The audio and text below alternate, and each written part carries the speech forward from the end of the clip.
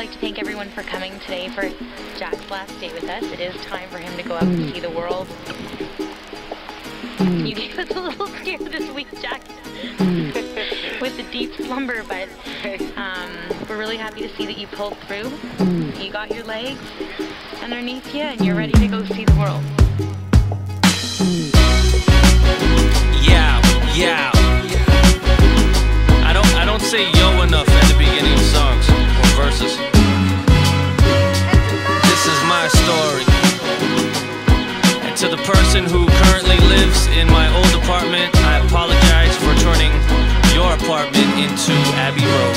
I grew up on Northcliffe Boulevard apartment 620, the son of Joan and Arger with my grandfather, born in Macedonia, but that's another story, and this is my opus. You can call me Derek, Gatanis, Christoph, middle named after my grandpa.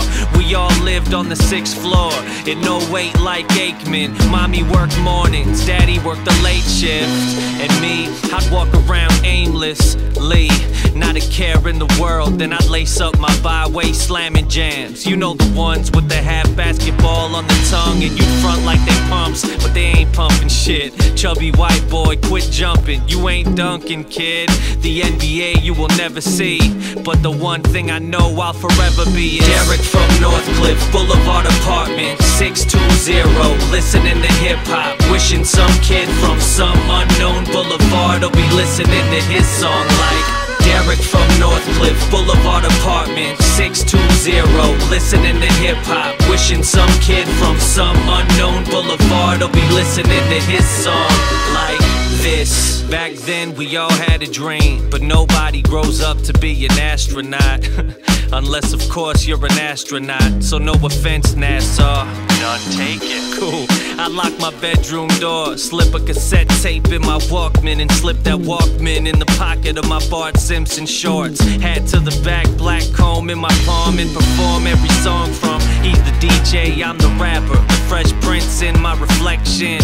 In my mind I was on stage at Maple Leaf Gardens, where I watched a Vanilla Ice concert with my mom and thought maybe I can do that. 20 years later, yeah, I can do that, minus the dance moves and the diamond suits. Nah, I'd rather be the grown-up version of Derek from Northcliffe Boulevard apartment 620, listening to hip-hop, wishing some kid from some unknown boulevard will be listening to his song like Derek from Northcliffe Boulevard apartment 620, listening to hip-hop, wishing some kid from some unknown boulevard will be listening to his song like this.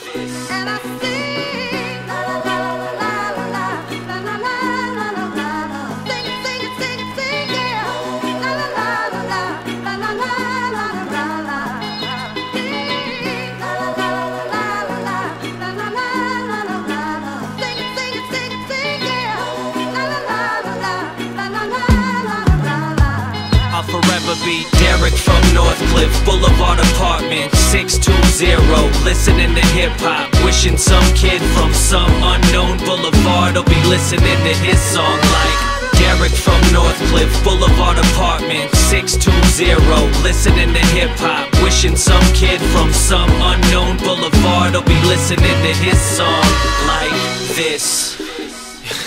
Like this and like that and like this and yeah.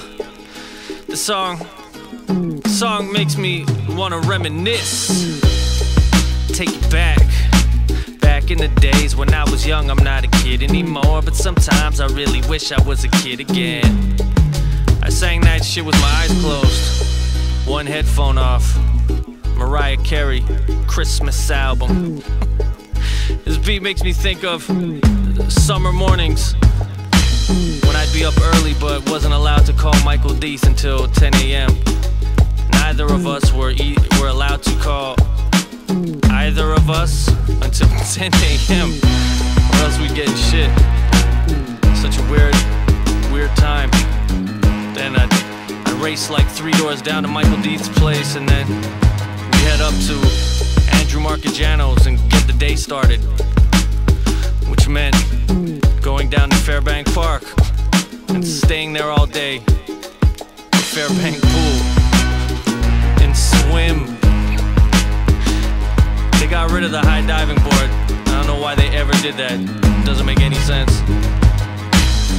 We'd meet up with Chris Harrison. That was like my first best friend ever. I saw him recently when I was taping Rap City. He's got a really big beard now. He didn't have any facial hair at all when we were kids. And then Robert Budd would show up. Robert Budd, he used to be able to pop wheelies like all the way through Fairbank Park. I'm serious, through the entire park. And he used to piss me off because I wasn't really athletic. Back then, I was in love with Savina Primi, but she loved Robert Budd, and I can't get mad at that, because any man who can pop a wheelie throughout an entire park, he deserved it. Like, he deserved it. And we'd all head up by Santino D'Alfonso's house and make our way to Ron Nadu's. What's up, Ron? Ryan, Anita. We'd make videos because they had a camcorder to Belle Biv DeVoe with Gregory Nolan. Helen Theophylactides and Sophie Zagas lived around the corner. Sophie Zagas was my first crush ever. And I tried to put my arm around her once in kindergarten. She yelled ill and threw it off her shoulder. That was kind of embarrassing. But yeah. Lauren Zakari would show up. I'd always end up going back to Lauren's house after. And his dad would freak the fuck out because his basement was dirty. He'd threaten to throw the kitchen table out the window and say, "We're not eating dinner for a week."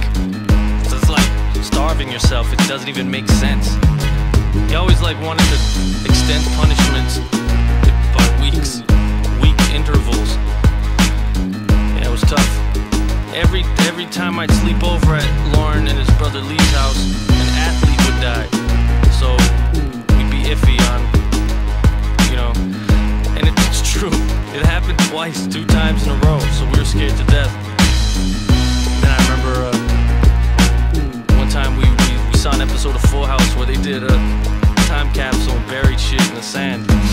And Lawrence Zakari signed a Joe Carter baseball card by himself and acted like that was an autograph. And I put in my Hulk Hogan headband and we buried that shit in Fairbank Park. He told me 10 years later that him and his brother went back and dug it out because they wanted the Hulk Hogan headband. I still stayed friends with Lauren. I forgave him. It's kind of smart. I didn't really like Joe Carter, so fuck it. It is what it is. And Richie Chang, he was there. Richie Chang was the first guy ever to show me how to melt Kraft singles on bread in the microwave. Cheese sandwiches, ghetto cheese sandwiches. That shit blew my fucking mind. Wait, that was science. That was my first foray into science. Yeah, times were good then.